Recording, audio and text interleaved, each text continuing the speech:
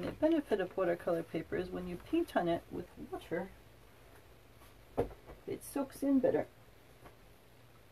And also it doesn't ripple and fold. Let me show you one of the ones that I painted with watercolors on.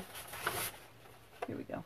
So this was regular drawing paper, but I painted on it with watercolors, and it certainly worked. The watercolor will stick to it, but you can see that it got all wiggly and such. So that's because it's a thinner paper and it's not meant as well for water. So when the water got it wet and then it dried again, it got a bit wiggly, which is okay. But if you happen to have watercolor paper around to go with your watercolors, then that makes it stay flatter for you. So if you prefer a flatter effect, then it's good to have watercolor paper. So let's draw. I'm going to draw with our jelly pen again. And the reason we're going to draw is because this time I'm aiming for a ink and watercolor effect, which is what I had done here. So you draw with the ink first, and then you paint in with the watercolor. So in essence, you're creating your own coloring book design. If you would rather color in my design, then I will post a version of this which is just got the outline, and then you could print that and color that in. But I'll note again that if you print it on printer paper, you'll have the wiggly issue. I suppose you could print on watercolor paper if you can send watercolor paper through your printer, or you can draw it yourself. And I advocate that you move to the point of having fun drawing it yourself. Because again, even if the lines aren't straight, I like not straight lines, and it makes it all your own unique interpretation.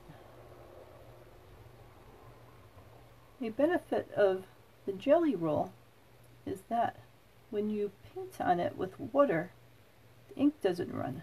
You'll find as you practice with this that some types of ink run when water gets on them, and other kinds of ink don't run. So if you're going to be painting with watercolors over your ink, it's a good idea to use inks that don't run, so that way you don't have the black ink swirling in with your colored watercolors that you're trying to do. But that can also give an interesting effect. So everything you try is a learning process. Go ahead and just try different things and see what happens. Part of the beauty of life is trying things and see what works and see what doesn't work. And what you think doesn't work, someone else might think is really pretty. So don't necessarily turn down things just because you think that they are not working the way you wanted it to. It's all still a learning process. Here we go.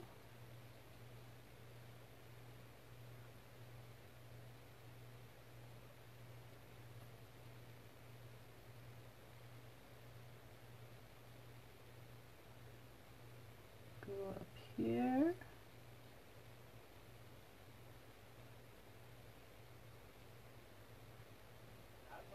And then we go this way and put the little lines in the little box.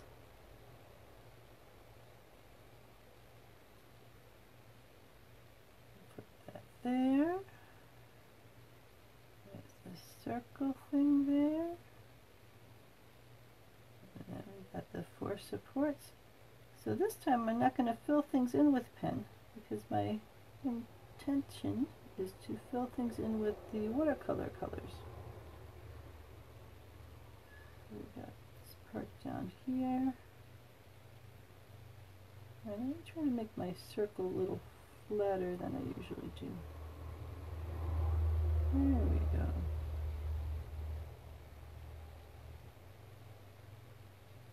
And this around here.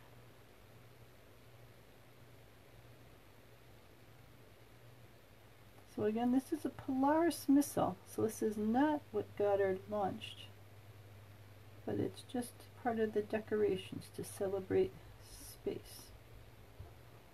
And it's located in Auburn, Massachusetts. And it's really cool to go look. And they do have a replica of the rocket that Goddard did launch in the same park. It's just a lot more complicated to draw, so I figured we'd start with something easy here. Oh, my cats are making little noises, as cats are wont to do. Alright, we'll put a tree over here. For some reason I like drawing these tall, thin trees with scraggly tops. You draw whatever you want to draw. You draw your own interpretation of things. Little branches. Oh, what should we put over on the other side? Last time I put a space alien UFO. I don't know. Well, let's put a creature. Space alien creature has come to take a look at this thing.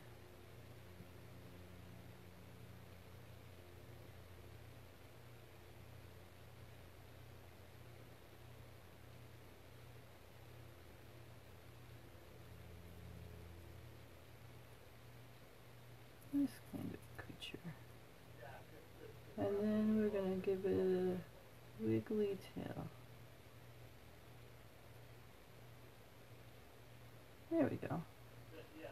Maybe it has these kinds of, I seem to like to give things antennas. How's that? What else does it need? Well, I guess things have little tiny arms.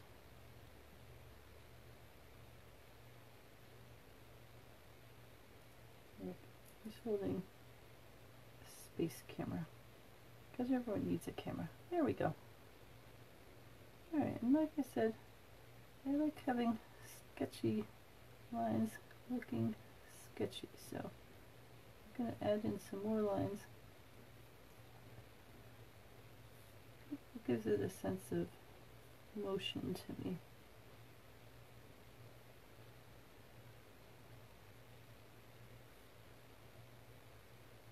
I like that rough sense. So you draw yours however you want to draw it. You want it rough, you want thin lines, you want thick lines. Whatever you choose is fine.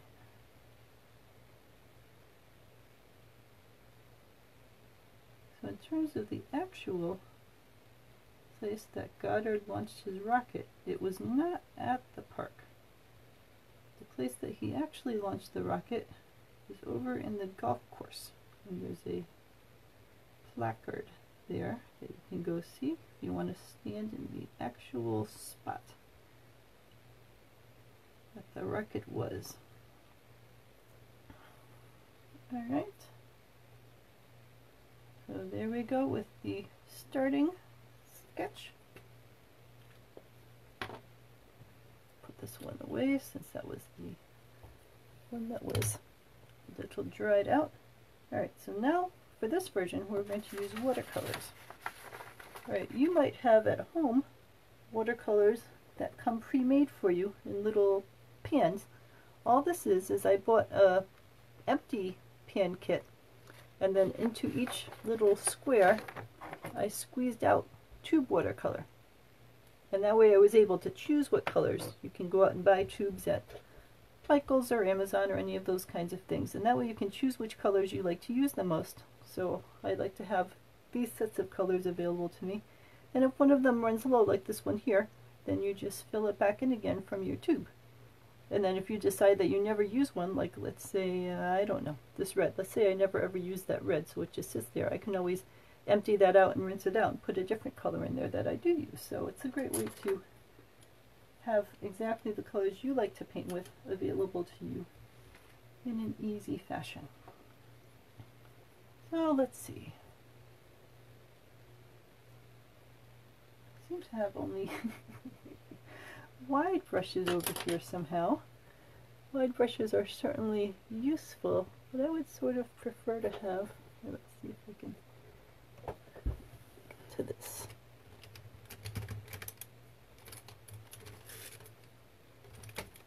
Here we go, this is a little, yeah, somehow I'm only grabbing these little square brushes. I wanted a brush, little shape more like that. Alright, so we just get some water. We think about what colors do we want to paint this. Well, let's put some purple in here. Alright, so we'll go to that purple. So my brush is a little wet. We put it on there, and then we'll paint this in. So when you take a wet brush and add some paint to it, and then paint into a spot, this is called wet on dry. And see how the paint is just going where I touch? That sort of makes sense, right? Because the paint is on your brush. Get a little more water, get a little more paint, so it goes into that spot.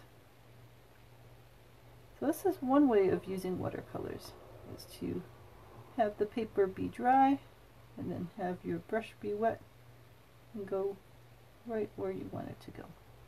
Alright, so that's one way to do it. Now I'm going to rinse my brush out thoroughly so my brush is nice and empty of paint. So now there's only water on the brush. So this time I'm going to paint in just with water. So you can see that it's not doing anything visible because this is just water, and I'm making the area wet. So this area is now wet, and this area here is now wet. Alright. Now when I get a little paint on my brush and I just touch into those wet areas, see how it just sort of blossoms and goes everywhere that is wet? So this is called painting wet on wet, and this gives you a different kind of effect, because the water is sort of like a little lava lamp, and it goes wherever it wants to go within the area that you made wet. See, so it's not going to go in this area over here because that was dry, so it's not going to go escape until the dry areas. It'll go everywhere that you made it wet, and it gives it a softer, gentler feel. See, if you look at that, which I painted with the brush, versus this over here, which is sort of filling in loose and gentle. So whichever way you want to do it is completely your choice. You can paint it with water first, and then dab in the color and let the color do what the color wants to do. Or you can get paint color on your brush and paint it in directly. Only your choice. I will do the wet on dry up here.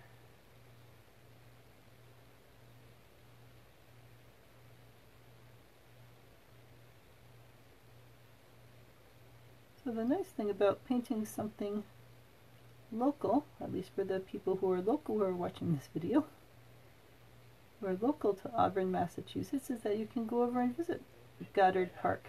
Whenever you have free time, you can see it in person. You can look at it from different angles and different points of view. So this time I'm painting it just with water, although you can see I didn't rinse the brush off thoroughly, so there's a little bit of purple left on there. But in general, that's different, just water. Now if I touch in the purple, you see how it sort of blossoms out. So you could just leave those blossoms if you like that effect, or you can fill it in some more if you want to give it a richer color effect. These are all just different things to try.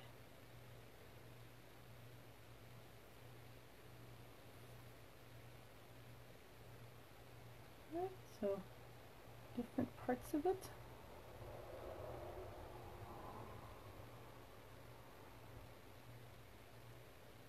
Alright, so one thing you want to think about when you're painting with watercolors is that you don't want to paint two adjacent areas while one of them is still wet, because if I were to now paint the areas that were right up against these purple areas while the purple was still wet, then the new color I was painting in might bleed into the other area that I had just painted, and they would get mixed together. So it's generally better to let one area dry, and it only takes a few minutes, so it's not a long period of time. But it's a good idea to let it dry before you start working on an adjacent area. But what that means is that over here we've got this green tree, And I'll use a bigger brush because that's a bigger space. And we'll use this one. So now we can work on the green tree. Actually, that brush seems to be a little stiff. Alright, try this one. Alright, so we'll do the wet on wet technique over here. So get this area all wet first. So we're getting that wet, and you can see that the ink is not running, even though I'm adding water to it. So you'll find out pretty quickly which inks are water safe and which ones will tend to run and turn into a big black soup when you add water. And if you care, it's a good idea to test that beforehand so you can see if that happens or not with the particular ink you've chosen. And if you don't care, then that's fine. Alright, so now we're getting a little green on our brush. And we're just going to touch this in here and see how that blossoms out.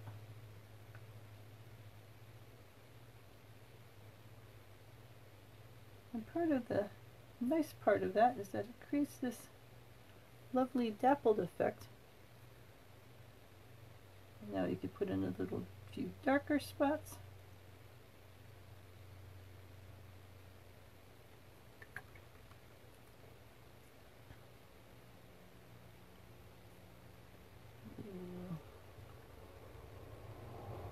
Darker spots down there.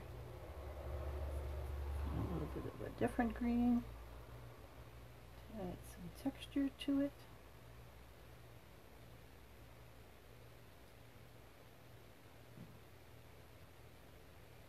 And if you don't have all the shades that I have here, then that's fine, because you can also mix things. So you can take some of one green, or if you just have one green, that's fine. You can take some of the green that you have, and then you can take some of a different color.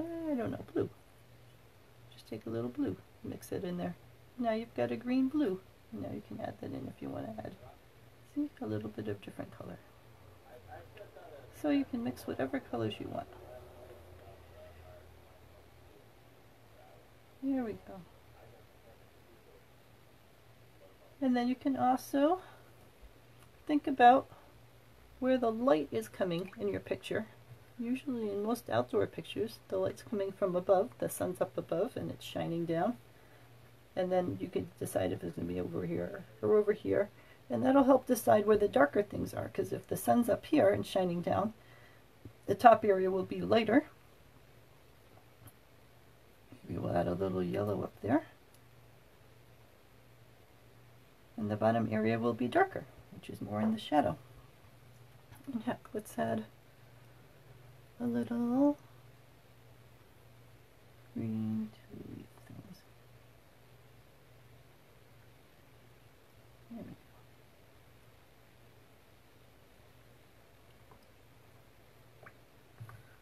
go. Alright, so now we got a tree. Oh, let's add a little more of this green to leaf things. There we go.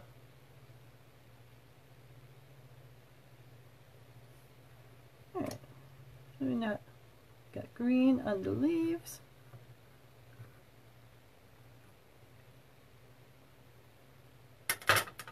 Alright, so the purple is still drying, the green is just starting to dry. We've got our creature over here. What color do we want to make him? Another thing you want to think about when you're making your colors is if you have every single color on the rainbow, it can make the picture look cluttered. And again, you're making your own picture, so you should choose what you want to do with your picture. But in general, when people are working on paintings, they're thinking about what combination of colors tends to work well together. And you've probably seen when you look at different kinds of images that there are certain combinations of colors that people tend to use. So, for example, in this one, people tend to use orange and blue. That's a color combination that tends to pair up well together. And sometimes you see people use purple, green, and yellow as a combination that works together. So if you really want to know about those things, you can go online and there's all sorts of charts that will tell you which kinds of pairings tend to work well. But you can also try practicing and just try different color combinations and see which ones tend to work well for you.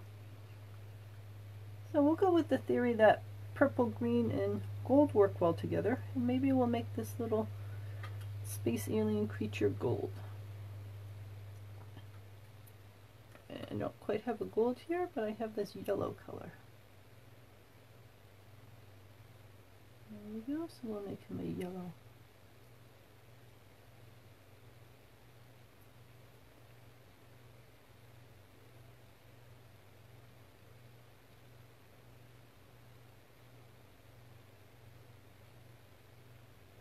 What will we call him? Maybe we'll call him Frank.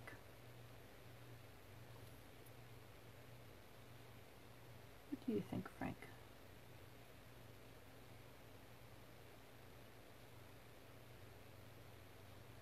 I'll fill in his little tail.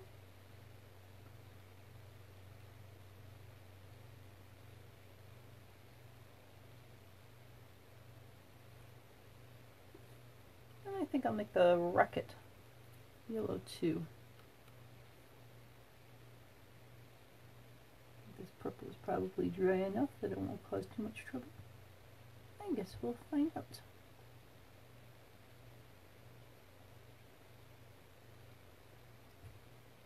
I find painting to be very relaxing, because you sort of stop thinking about all the rest of the things going on in your life, and you just focus on the colors and the shapes,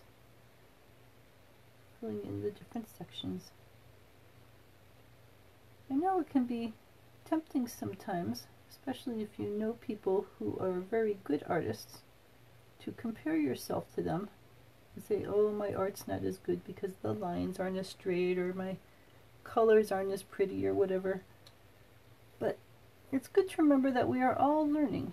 We're all on a growth point, and even artists that we might think are really good tend to look at their paintings and say, oh, I did this wrong, and oh, I did that wrong. So it's just a common challenge that all of us humans have.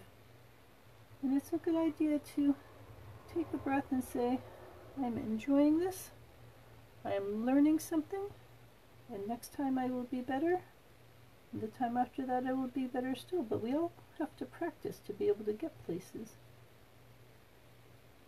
And we all have to start somewhere. If we started painting 2 years ago, then we'd probably be better now. And if we keep painting right now, then in 2 years we'll be better. And we'll look back and be happy that we practiced right now to get better. So find peace with where you are now. And if you want to be better at something, then just practice at it. But it doesn't make sense to be unhappy with where you are now, because we are all always learning and growing, and that's a good thing. So be happy with where you are now, and if you want to be better at something, then just practice at it. And if you're happy with what you're doing now, then that is wonderful. That is a mindset that many people wish they could achieve, so kudos to you for having achieved it. Alright, so now we've got our purple and yellow gold rocket. Not sure what I want to do with this middle part. It could be green. I'm going to make this sky blue, so I don't want to make it blue. Maybe we'll make it, I don't know. How about orange? Give it a little bit of orange in the middle.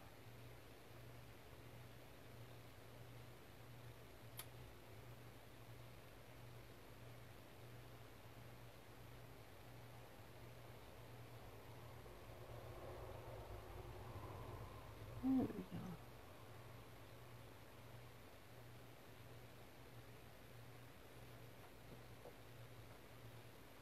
Alright. Fill in the little support bits.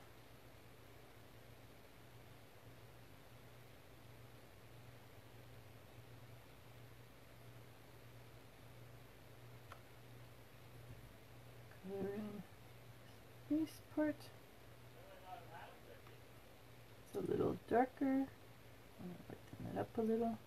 The nice thing about watercolors is if something gets too dark, you can generally just add a little water to it and dilute it, and the color will get lighter.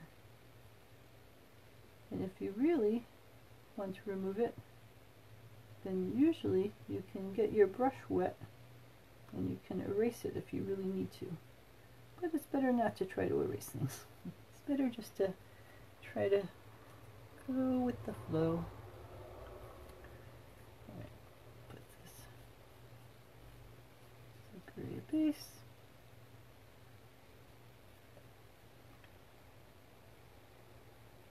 So if you paint the Goddard or draw it, or however you want to sketch it, it'd be great if you posted a picture or sent a picture along to the Blackstone Valley Art Association. We would love to see it, because we're going to end up making a slideshow of all the different art that people make.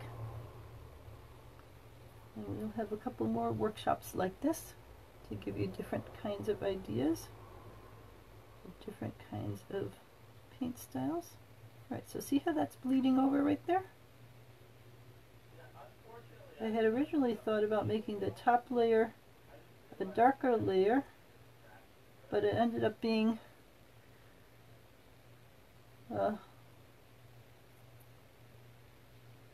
same color layer, and that's okay too. There we go. How is that? We'll just do that.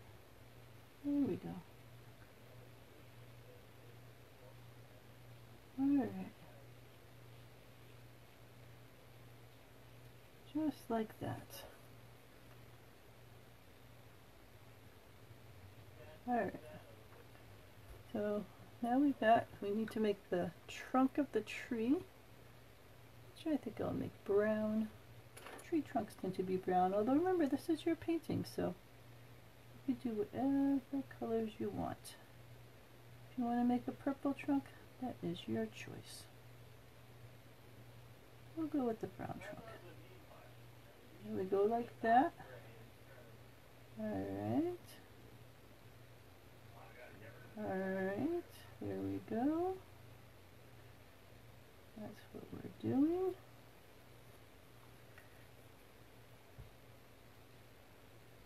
And now we're going to put in a sky. Sky is a much bigger area, so we're going to use a bigger brush just to save some time. If you have a smaller brush, that's okay too. So the yellow is still a little wet. And actually the green tree is a little wet. So I think what I'm going to do is I'm going to let this dry a bit, because if I try to do the sky right now while that's wet, then I can have the problem with the color merging into the other colors, and we want to avoid that.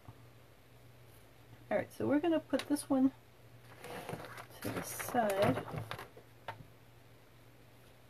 Alright, so now we want to make the background of this one blue. So just make sure that the brush is pretty clear. Push that out of the way a little bit.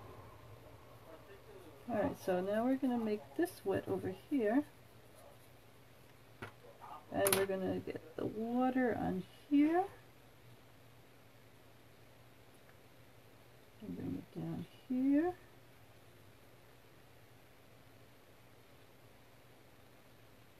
And bring it over here.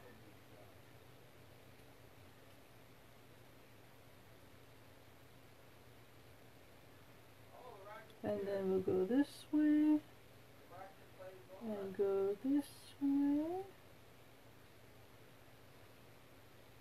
and we will do this. So again, if you note, I'm able to paint over the legs without the legs bleeding or anything, because this is a water resistant pen. So it's just something to think about when you are choosing what to draw with. Alright, so let's give it some blue. I happen to like that blue. I will use the same blue. So you can see how it blossoms out because we're painting into wet water. And I like that way that does that.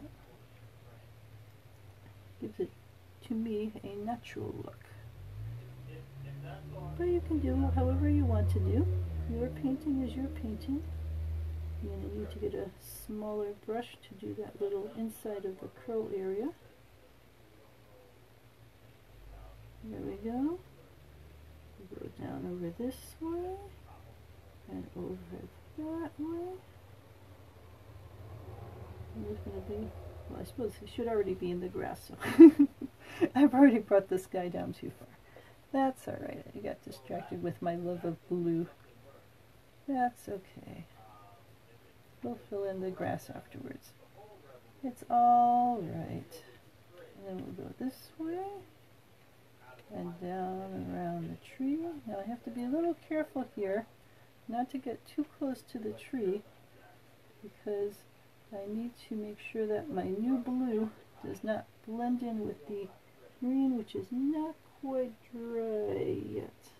So if it blends in, then that's okay. But if it doesn't blend in, then that would be better for my purposes. So we'll find out what this does. So we're going around the leaves. We're going around down here. Oh, see, look, I cut a little bit of the green and it came out. Oh, so that's what happens. It's not the end of the world. If we had longer time, then I could have let it dry for a little longer, but that will be fine. We'll go like this. Go like this. Alright, we get a little more blue. But see how that blossoms out? I think that's very pretty. Alright, so we go this way.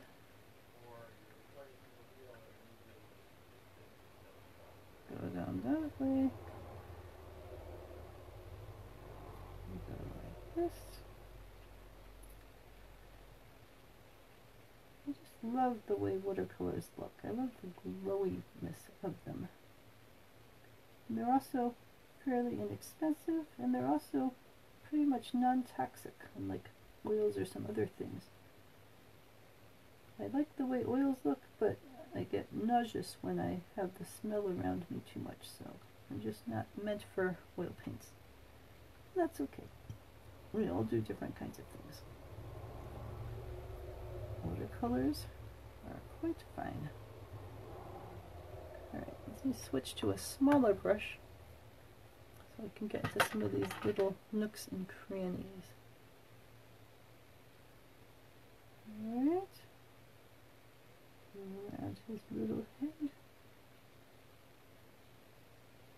Go around his tail.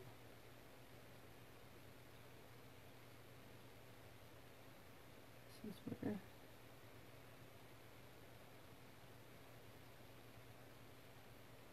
you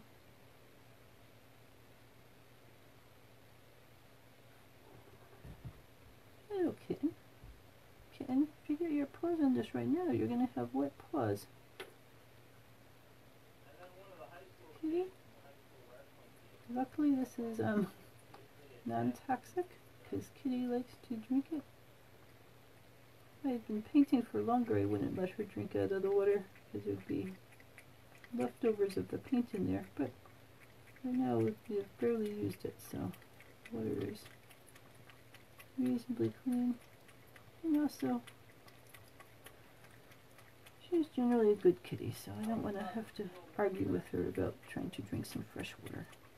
If she wants fresh water, she can have fresh water. Although, you know, she has her own water.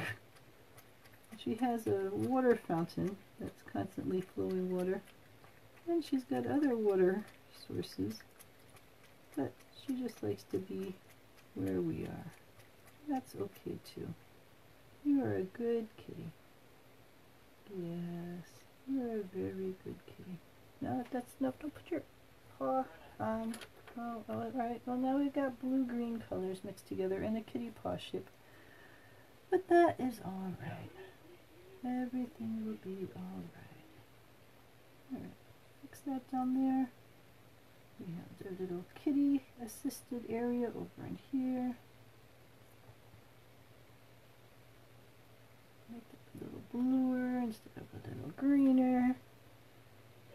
See if we can get this to be a little closer to the rocket area. Everything will be fine. Alright, put a little blue in here.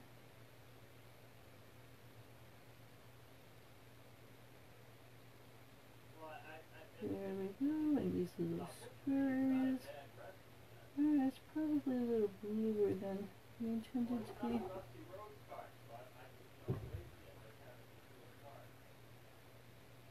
Alright, so this will all blend out. So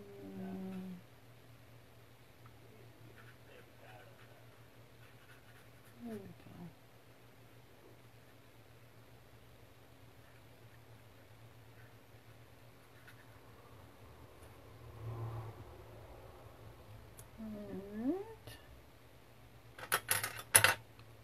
Now you can wet the brush if you want, and just pull the colors out a little bit to make them merge a little better.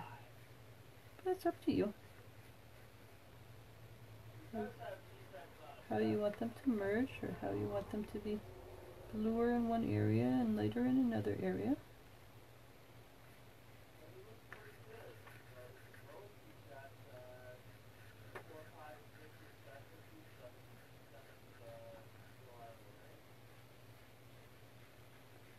So you can do all sorts of stuff.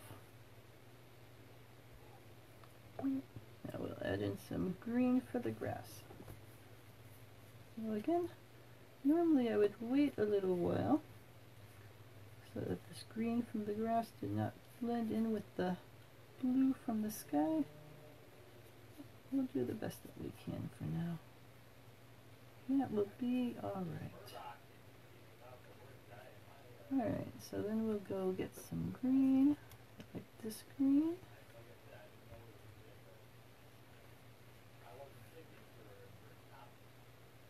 And we'll go like this.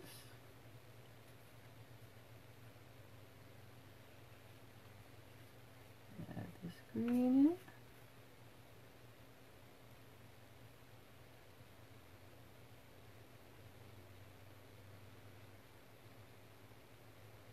There we go. So see, the blue had been too low before, and now we've just fixed that little problem. Brought the green up a little higher.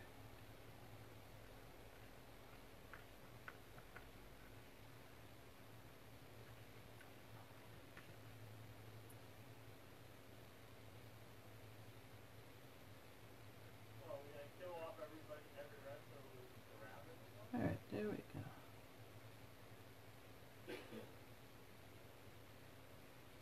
There we go. We got some green in there. Alright, so let's got...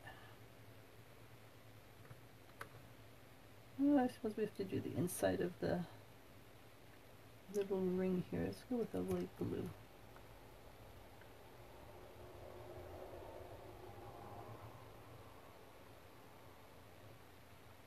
There we go.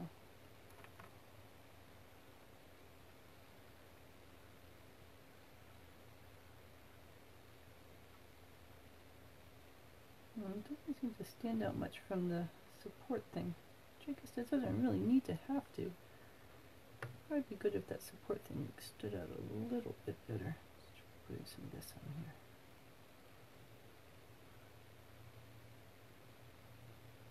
There we go. That makes that stand out a little better. Alright, what else do we need? Well, the tree has some good texture. The rocket has good color. To make things look a little more three-dimensional, it's good to put shadows on the darker parts. So let's see.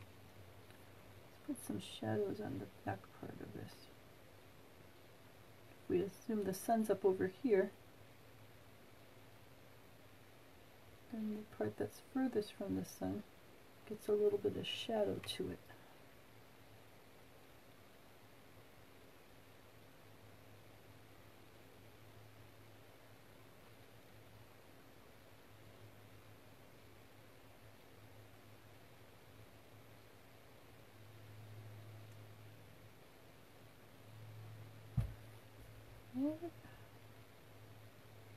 Put a little shadow in the middle parts too.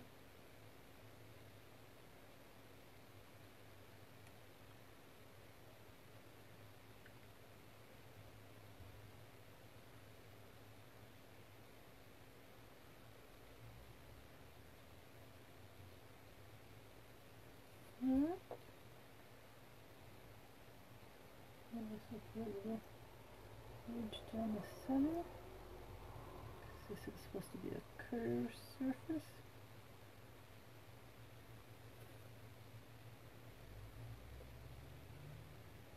There we go. The green tree has a bunch of different greens in it, which is nice.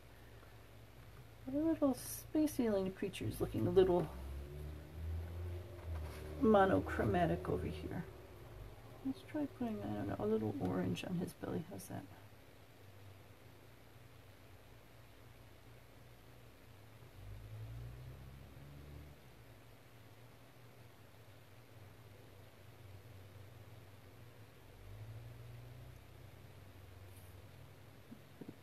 Tail, a little orange.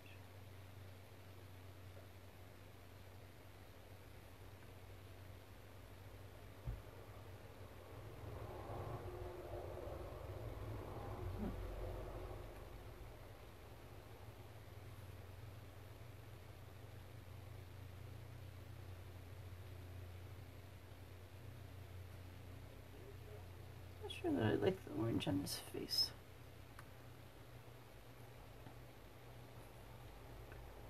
What I'm doing now is I just put water on the brush,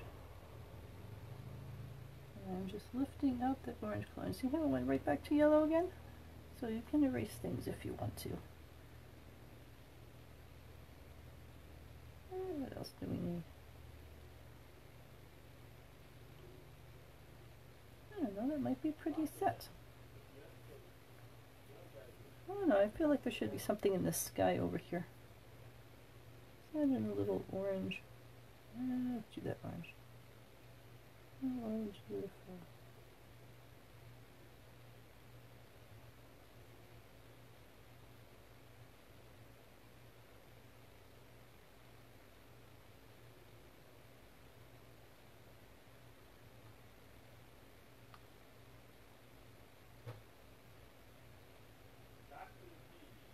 And then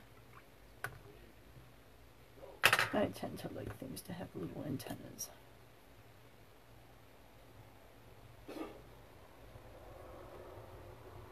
we go. Alright. So that is ink with watercolor. You draw whatever you want to with the ink and then paint it in with the watercolor.